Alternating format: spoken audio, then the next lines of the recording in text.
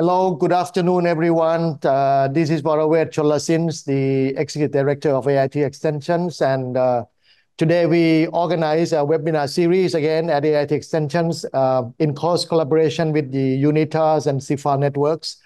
And one of the important hosts today, one of the important co-hosts with AIT Extension today is Special Olympics Asia Pacific. And we are really excited to have our speaker today to, to speak to you, to share your ideas with a very unique, topics that will be a lot of learning and also benefit to the audience today that we believe. Because this thing is beyond social inclusion. It is also beyond leaving no one behind.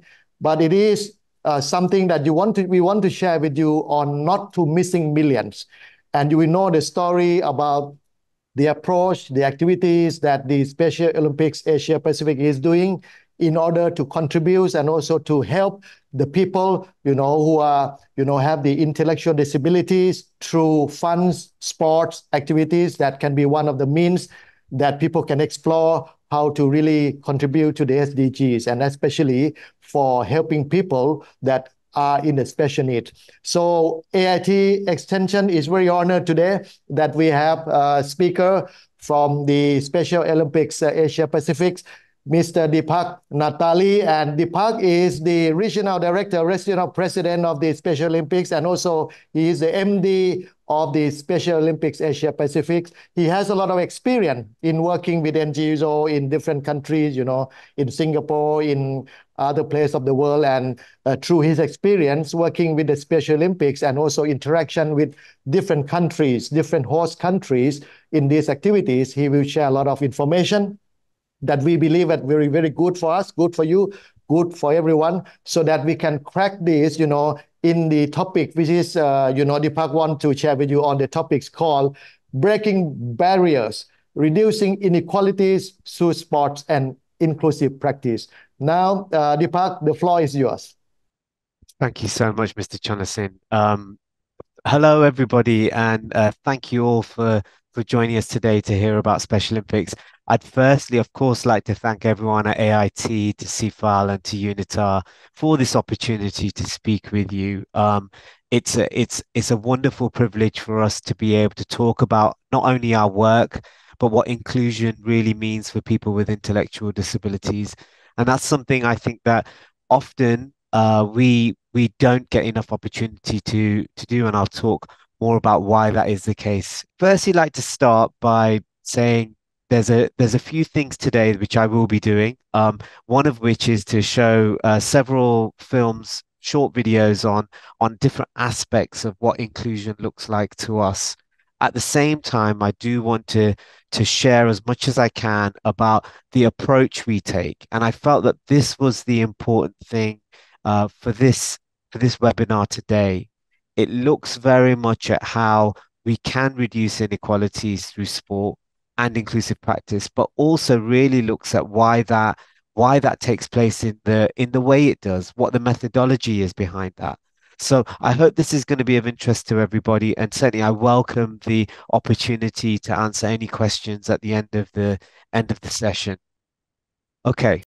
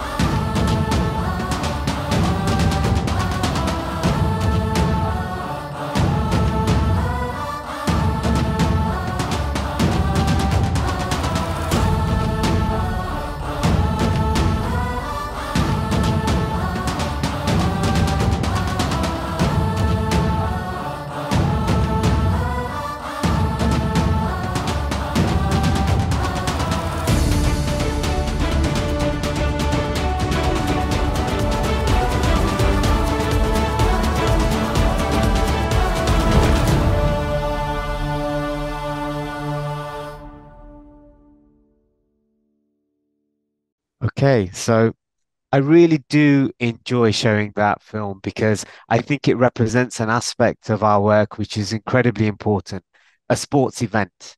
It shows what sport and competition are all about. It shows those things, the culmination of hard work, of dedication, of challenging oneself. And I think that's a really important principle around which Special Olympics is founded.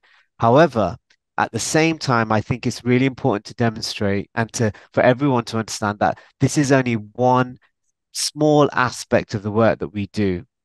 In reality, Special Olympics is not about an event. It isn't about staging a large event. It's about looking at the development of people with intellectual disabilities and ending discrimination against them, which is something which is prevalent today. Um, we are a global inclusion movement that uses sport primarily as a conduit to provide health and education and leadership development opportunities. Through that, we look to change attitudes towards intellectual disabilities, and we do that currently in over 190 countries worldwide. Many of you may not know very much about intellectual disability. Those of you that do, then forgive me for going through this very quickly, but I think it is important. It's a term used very much to describe someone who has certain limitations in cognitive learning. These limitations can manifest themselves in different ways and cause a person to develop and learn more slowly or differently. But the important thing to remember is that people with intellectual disabilities are simply unique, and that's just like anybody in the world. They take their own avenue towards learning, and we have to be respectful of that. Um, from a medical standpoint, you're looking at someone who has an IQ below 70, and that means that they may sometimes find it difficult to make certain judgments. They may have challenges in cognitive skills, social skills, practical skills, or a combination of any three of those. What it really means is that they take many more steps, or maybe a few more steps, or just take a different approach to learning. It's estimated that in the world, there's about 2.3% of the world's population have an intellectual disability, and it makes it one of the largest disability populations in the world. What that translates to in the Asia Pacific region is about 54 million people with intellectual disabilities, which I'm sure you would agree is a um, significant population within our community. However, disabled people, including people with intellectual disabilities, are 49% more likely to never have attended school and three times more likely to be bullied. Um, in addition to that, people with intellectual disabilities from our own health screening research that we've conducted are five times more likely to have diabetes. Now, these are just some of the indicators that we use, and as you can see, that demonstrates, I hope, to you all that this is a very marginalized community that we're talking about. So even though people with intellectual disabilities are a significant population, they face incredible social, cultural, and political barriers that really do create a stigma that prevents them from reaching their full potential. So, with that in mind, Special Olympics very much works with the idea that if we provide high quality sport experiences alongside avenues towards inclusive healthcare and leadership and skills development opportunities that bring people with and without intellectual disabilities together, we can create inclusive mindsets that will improve not only communities but organizations. And through that, we create inclusive environments which can help people with intellectual disabilities to achieve that full potential I just mentioned. Ultimately, what that will do is help us to achieve an inclusive world. And we believe that that is the way for us to create a series of outcomes which not only improve the physical, social, and emotional well-being of people with ID, not only contribute to significantly more opportunities from a personal development and a socio-economic standpoint, creating a knowledge base of awareness around the needs of this marginalized community, but it also will mean that organizations and people without disabilities will behave more inclusively. Now, we see that as an avenue to really uh, uh, pr- um, progressing towards a variety of the different sustainable development goals, and certainly towards the Convention on the Rights of Persons with Disabilities. Uh, this work towards inclusion focuses on reducing inequalities. It focuses on good health and well-being, quality education, and decent work and employment. And those are really some of the significant aspects I will talk about today. So I wanted to show very quickly this flowchart diagram of our of a journey of a Special Olympics athlete. Today, I will focus very much on talking about how we address exclusion and isolation of marginalized communities through sport. I will talk about inclusive play and about what it means to children and how sport and play come together. I will talk about health and well-being in particular, really looking at what some of the health issues are that people with intellectual disabilities face, and therefore how inclusion can have an impact on that. Inclusive practice can have an impact on that. And then we'll talk about inclusive practices in schools and work and inclusive education and what the value of that is. My final piece will really be about talking about how we engage the community. For me, that's about addressing discrimination through advocacy. And the people to advocate would be people with intellectual disabilities themselves. And that speaks very much to leaving no one behind. So, starting with sport as an outreach tool, sport and competition itself, it generates passion. It's a human trait to be competitive, and that excitement, that passion that we feel, is something that is felt universally. Sport also creates a common ground through which people bond and they can celebrate skills of each other. Inclusive sports in particular creates a safe space where everyone can feel valued and contribute with unique skills. Now, in Special Olympics, all three of those components are incredibly important. As they are the things that drive our ability to engage people with intellectual disabilities in the first place. Given that they are so marginalized, it is incredibly challenging to be able to get people with intellectual disabilities to engage with direct services such as healthcare, which I'll come on to in a little while, or indeed education systems. So for us, sport is a conduit to really being able to not only engage people with intellectual disabilities, but map them and be able to find out ways that they can be supported. So I'm going to now show you a short video. This is of an athlete in Pakistan. Her name is Sana. And I think hopefully you'll see through this some of the principles I'm talking about here.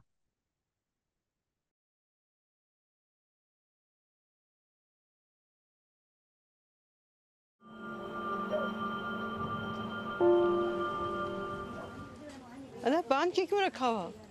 निकल के जाती है। हाँ, जाओ गांव में बाढ़ से भाग जाती है। तो मारते हैं, ऐसे झगड़ा करते हैं, फिर वो हमको किस्ते में सी पागल हो जाती है जब हाँ, नहीं इतनी प्यारी बच्ची है ये तो, इतनी प्यारी है। दिमाग सही नहीं है। दिमाग सही नहीं है, किसने कहा? आप हमारे साथ गेमों में जाएगी, ठीक है? और इतनी सारी सहेलियां बनाएगी, इतने सारे लोगों के साथ बातें करेगी। इस तरह मुंह झुका के नहीं, मुंह उठा के। देखो देखो देखो, उसको वो कह रही है ना रो। सना जंप करो, जैसा वहाँ करती हो ना। Yes yes yes yes yes, very good. तो एक्सरसाइज करेंगे तो फिर हम कराची भी जाएंगे।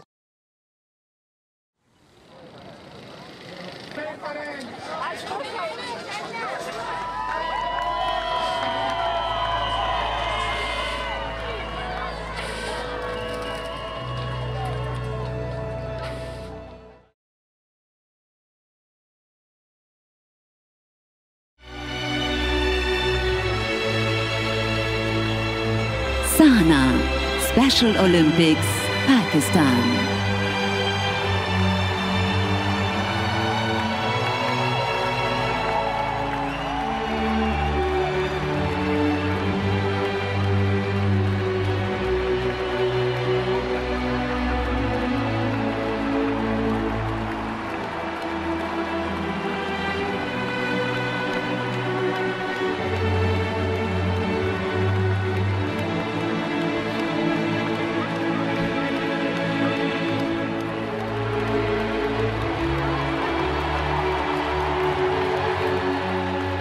इतनी सारी सहेलियां बनाएगी, इतने सारे लोगों के साथ बातें करेगी, इस तरह मुंह झुका के नहीं, मुंह उठा के।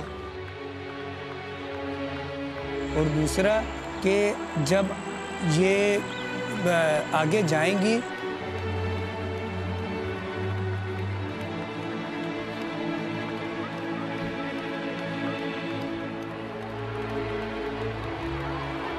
You will run faster. You will swim faster. You will jump and throw farther than most of us in the stands ever will dream of doing. You are the true champions, and we are proud of you. Now, what I think is really important to recognize about that film in particular is how sport, as a regular part of anyone's life, can really support them to actually be something which they can use to then take on different aspects of development within them. So for us, we can support people with intellectual disabilities, having been engaged, as you see Sana there, having been in an environment where she is completely ostracized, not only by her local community, but indeed by several members of her family too.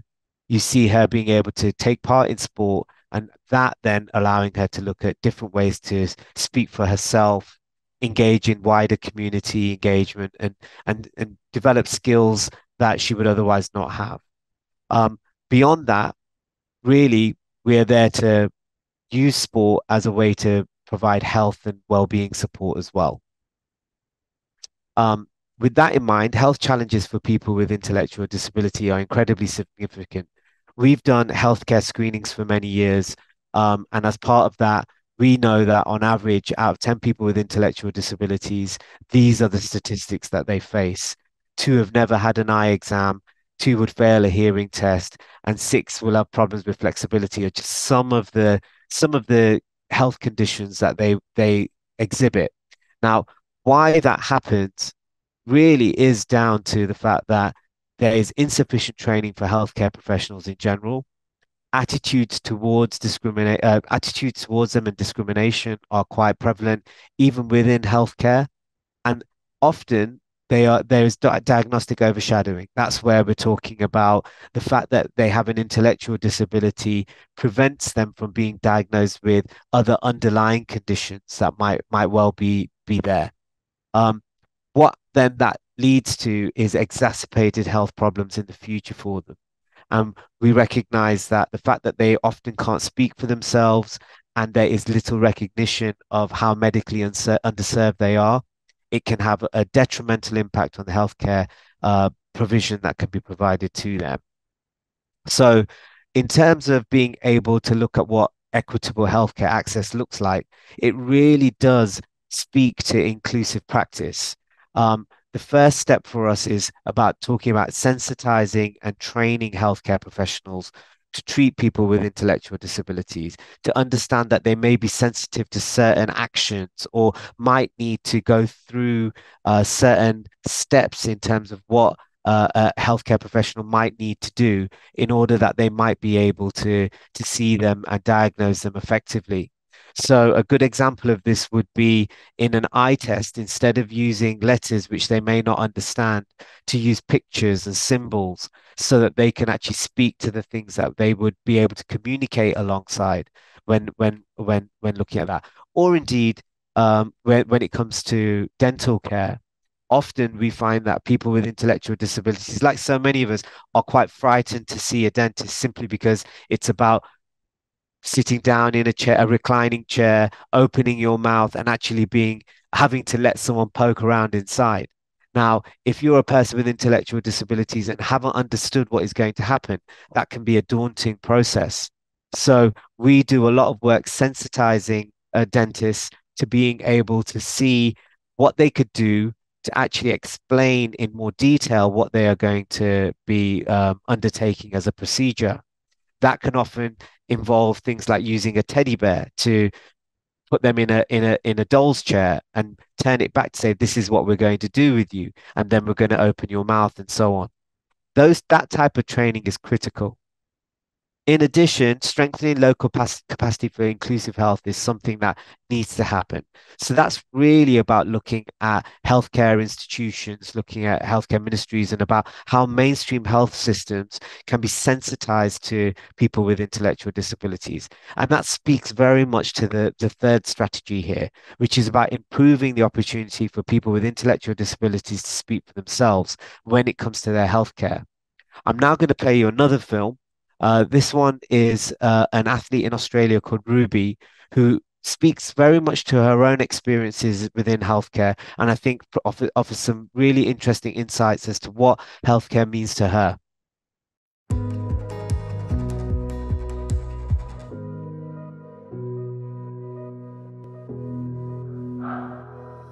Anyone can be an advocate. It's actually quite easy. It's about encouraging other people to do their best, not just other people, yourself as well.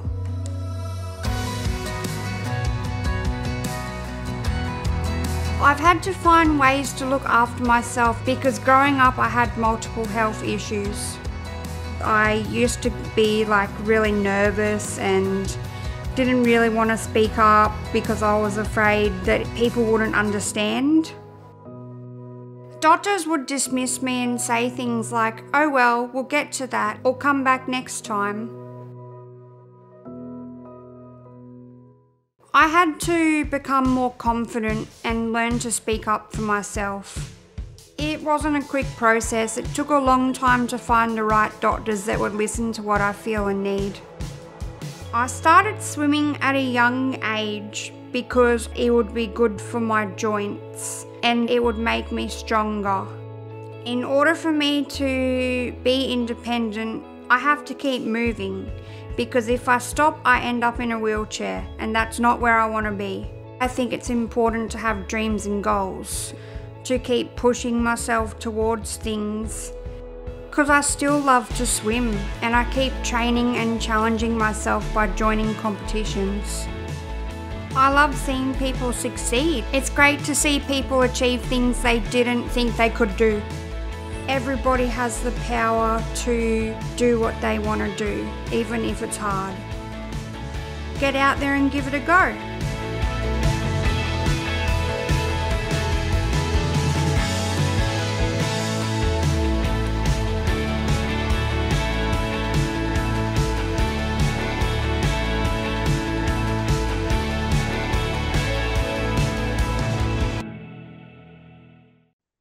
So with Ruby's presentation there, she talks very much about not only about healthcare, but about the importance of physical and mental well-being. Obviously, that is very much related to health and healthcare, but we also see that as a very important part of inclusive sport, and before that, inclusive play. And that's why I really wanted to talk about what inclusive play stands for in Special Olympics. It's around early childhood development and young athletes. We know that children from the age of 0 through to 7, that is an incredibly critical part of their learning journey, their cognitive development and physical development as well. So with young athletes, what we do is actually create a learning environment, a play environment for people with intellectual disabilities, but create it in such a way that it is inclusive in its context. With that, what that allows us to do is to provide 3 focus areas for people with intellectual disabilities to learn alongside people without children without intellectual disabilities. So you're bringing them into a play environment which stimulates them cognitively alongside children without intellectual disabilities. It allows them to improve their focus and concentration, and it strengthens inclusion and fosters an acceptance and understanding that would otherwise not take place. It would be fine for them to be able to develop those play in a play environment just with children with other children with special needs. But at the same time, the opportunity to actually develop to your full potential is around being in an environment where you maximize that. So being around children without intellectual disabilities actually will stimulate the child with intellectual disabilities further. and make those children without intellectual disabilities avoid developing stereotypes and having stigma around children that are different. With that, we know that we can create an inclusive environment that is valuable to all. I'm now going to show you another film, and I know I have a lot of films today, but these are incredibly valuable to us in being able to record and be able to demonstrate exactly what Special Olympics means. This one is a short film on our Young Athletes program. Young Athletes is an important component of our national program in Thailand. In the past 3 years, we have been able to expand this program to 75 out of 77 provinces nationwide. เอกลักษณ์ของกีฬาอนุชนเนี่ยนะคะเด็กๆเนี่ยสามารถที่ว่าจะมีส่วนร่วมในการคิดมีส่วนร่วมในการทำกิจกรรมเอาอุปกรณ์ที่มีอยู่ในห้องอะค่ะเหมือนขวดน้ำที่เหลือใช้แบบนี้เรามาใส่น้ำเราเอามาวางแล้วก็เราสามารถให้เด็กใช้ดัดแปลงได้ค่ะ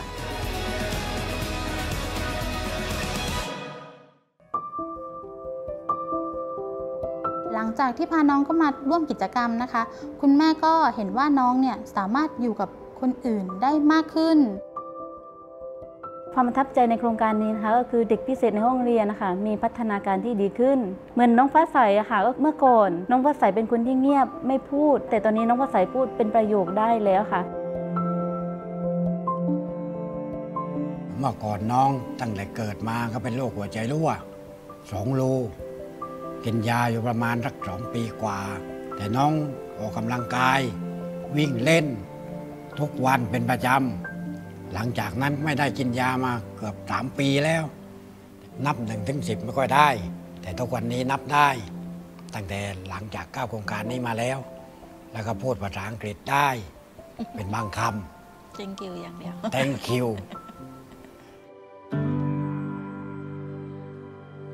Young Athletes gives families a ray of hope because they have probably seen a life of uncertainties and now seeing what the child is capable of achieving. My ultimate goal would be that one day we would have a Special Olympics athlete representing Thailand in the World Games who was first introduced to the movement through Young Athletes program.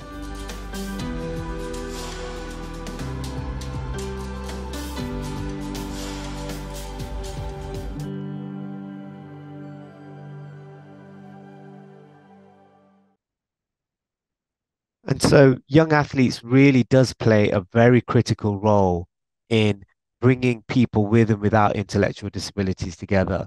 Allowing children to play in that inclusive environment allows all of the children to develop new skills. It's really about being able to offer every child a chance to be able to fulfill their full potential, and at the same time making sure that discrimination and that preconceived idea about what others can and can't do is something that is avoided. So with that in mind, it brings me on to inclusive education, because really within an inclusive setting, within the school environment, that is something that is also incredibly important.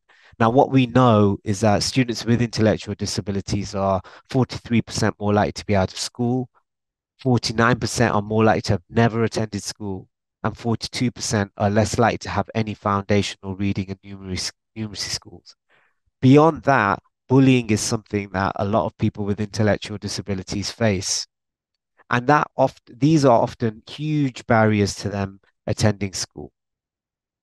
And then moving on to meeting their full potential in a wider environment. So within Special Olympics, we offer Special Olympics Unified Sports. That is where we bring people with and without intellectual disabilities together to play sports. Now, the benefits of that I've already gone over as part of our inclusive play component. But the added dimension here is that we're really looking at the preconceived ideas that people will establish at a later stage in life beyond childhood. And with that, we see that being able to talk to how Special Olympics Unified Sports provides a competitive environment where everyone's skills are embraced and celebrated really does allow us to address some of those preconceived notions. Similarly, and building on unified sports is unified schools.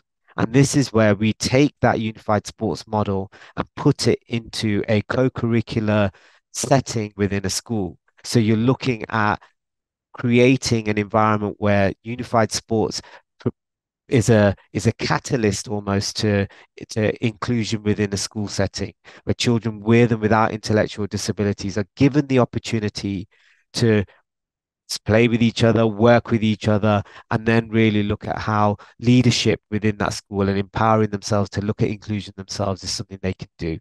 Now, we have initiated Special Olympics unified schools and unified champion schools in over 30,000 schools in 150 countries worldwide. Our indications so far are that 95% of the schools report that that this type of programming creates a more inclusive school environment. 85% say that they have had benefits in terms of emotional and attitudinal views of each other.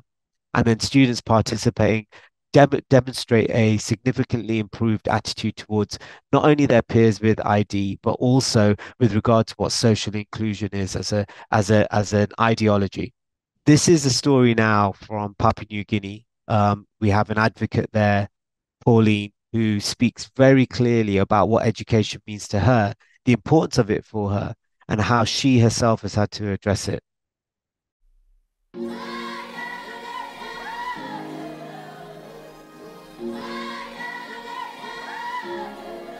I think that everyone deserves to go to school to learn. In my old school, there was a bully. I told my teacher about it, but they didn't do anything, so I left school.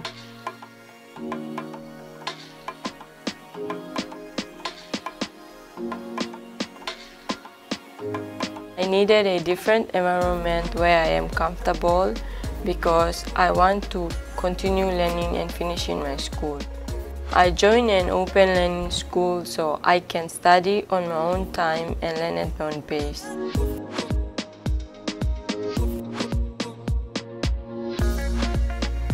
I work at Special Olympics PNG office in accounting and admin. I first joined Special Olympics as an athlete, but now I am also a youth leader and I go to different schools to share my story. The journey has been great for me. I became more confident and found the courage to speak up. When I speak at schools, others who are also bullied come to talk to me. I always encourage them and tell them not to give up. Teachers hearing my story do not know they have students with ID. They ask for resources so they can take better care of their students. Teachers also tell bullies to stop. People need to know we all learn differently and people need a choice to learn at their own pace. That's why I'll keep sharing my stories.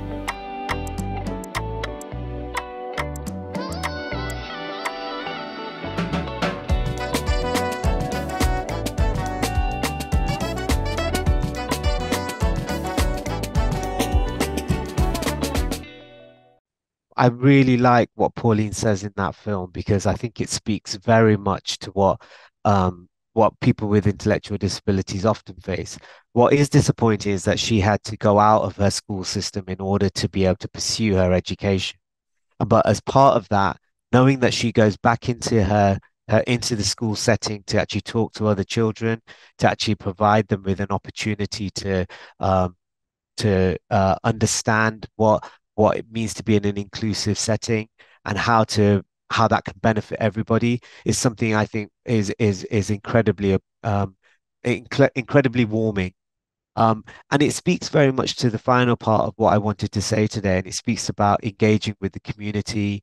It speaks to the idea that what we are trying to do here is really provide a platform for people with intellectual disabilities to be included within a setting, within any setting, and therefore within the community and society.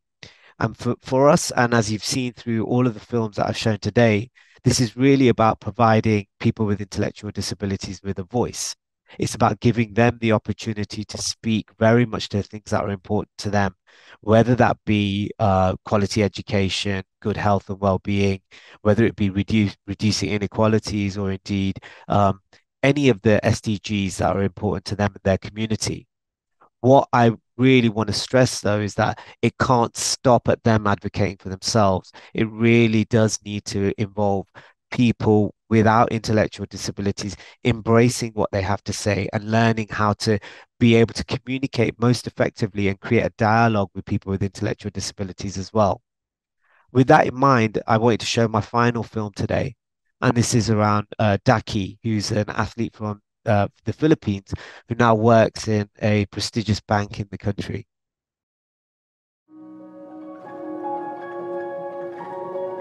Some of the things I love the most these days are my job and, of course, basketball. I work in HR. The best part of my job is that I am able to influence the future of others like me.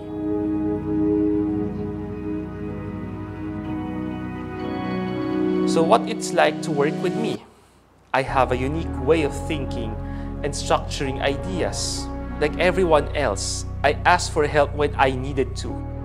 I have a manager who mentors me and helpful co-workers as well.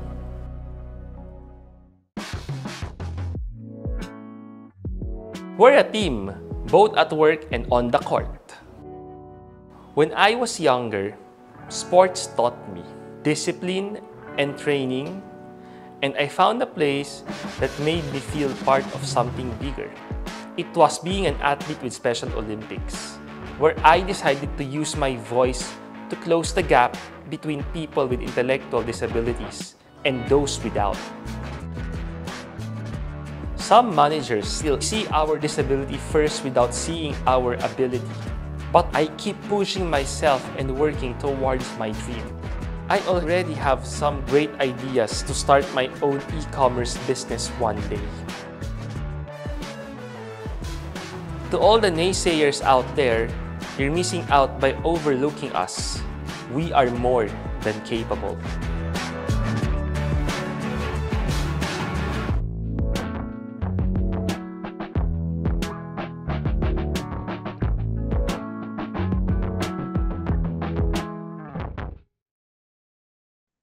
And that brings me to the end of my presentation. So I really want to just say thank you again. And as I've said, whether it be inclusive sport or inclusive play, inclusive healthcare or education, there is a space for everybody really to be looking at how this can be a wonderful fit for reducing inequalities.